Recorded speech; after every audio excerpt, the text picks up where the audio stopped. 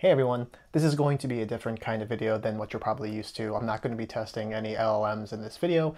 I'm just going to be using this opportunity to reflect upon my usage of the full o1 model that was accidentally perhaps leaked from OpenAI, or they just released it prematurely.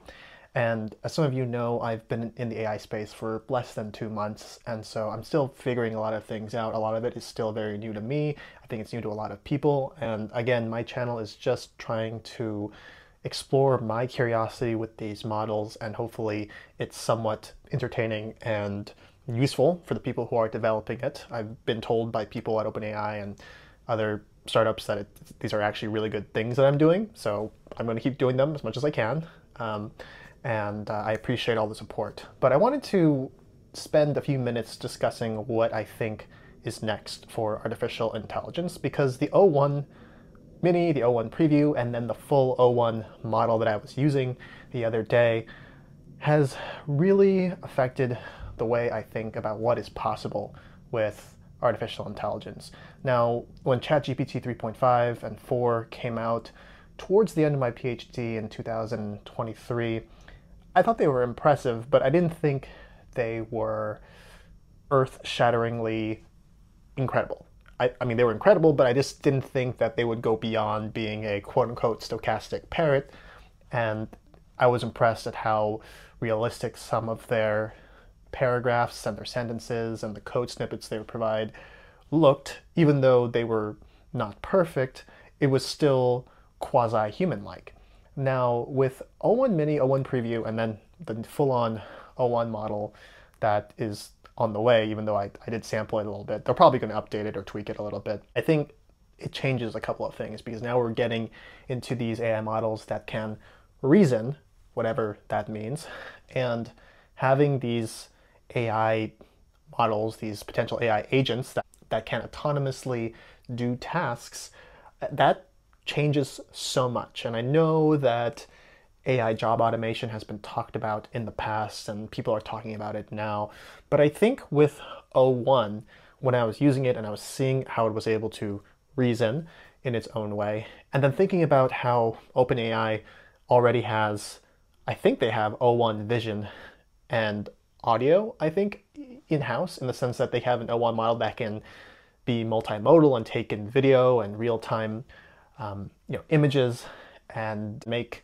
comments and decisions or inferences in those things about those things in real time. And that, I think, is so impressive, and yet it's also kind of terrifying, because I really am concerned for many people, because I do think there are industries that can get completely taken out and replaced by these models. And I'm not trying to sugarcoat it. I'm not trying to cause a panic. I'm just trying to tell you what I think the logical next step is.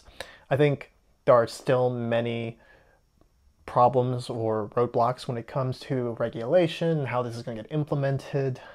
Will the government step in to help people who are going to be displaced?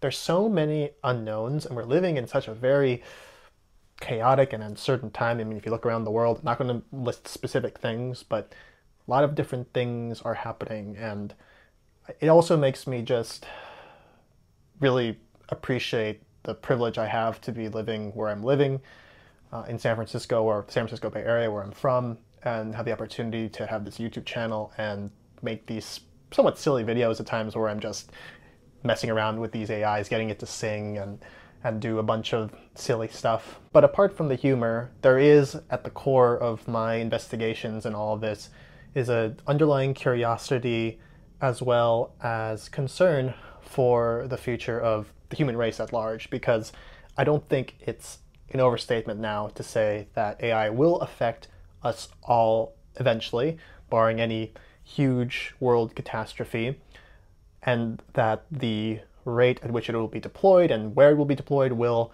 take time, and some countries, of course, like the United States, will get access to the benefits first, and then it will disperse and move its way to other parts of the world. But I do think that it's a phenomena like the iPhone or the internet, but that can somehow improve itself given enough time. And for example, today I was taking a course from deeplearning.ai that was founded by Andrew Ng of Stanford University. And I took this 1 hour course on LLM memory and RAG, which is retrieval augmented generation. I believe that's correct. And I didn't really know much about RAG before I took this course, which was a good thing why I took it. But I started thinking just, wow, we're going to have these models that can store memories, that can compute way faster than our brains, that can recursively perhaps self-improve one day. And it just got me thinking, are we ready? I mean, are we ready? That's the thing. My personal feeling is that we're not, in the sense that a majority of people still don't really know too much about AI outside of maybe having heard about ChatGPT, but even if they've heard of it, they may not actually actively be using it. And so there's just a very small bubble of people, which a lot of you are probably involved in, that know about the transformative capabilities of this technology. But sometimes I have to catch myself and pause and think, am I just overblowing this? Am I jumping the gun here? Am I reaching conclusions way too early in advance? Because I want to stay somewhat skeptical and objective and nuanced and not be a harbinger of misinformation or hype that is unwarranted. But at the same time, I'm using these models in my videos and I'm experimenting with them and I see what they can do, and my reactions when you watch them are genuine. I really do have surprise and shock and awe and just wonder at what these AI models are capable of. And I've said this before to many different people in the field, that even if you stopped everything now, if o1 was the last thing we got from OpenAI and they were able to just keep that profitable somehow, I don't know how, I would still think that is a game-changing technology for so many different industries, especially if you combined it with audio and voice and it's multimodal and whatnot. And so, again, I don't think they're going to stop. They probably are not going to stop. I think they already have o2. Maybe the o2 is on the way or it's already in-house. I don't know. I don't work with OpenAI. This is not sponsored by OpenAI. Also, sorry, OpenAI, for showing your model the other day. Please don't be mad at me. But yeah, I just think that it's, like I keep saying, it's an exciting time, but it's also a concerning time. And I think a lot about the people in my life who just are not really interested in AI or know too much about AI, but who could potentially face the consequences of an ever improving technology that will slowly remove the need for human labor. And to be perfectly blunt, I don't fully see the path for the powers that be to provide, the common person who is not into AI or has a job that could get automated by AI, the help they need and the resources they need to survive in this new coming economy. So anyways, I've been rambling for like close to 10 minutes, so I think I'm going to chill now. But thank you for taking the time to watch this video.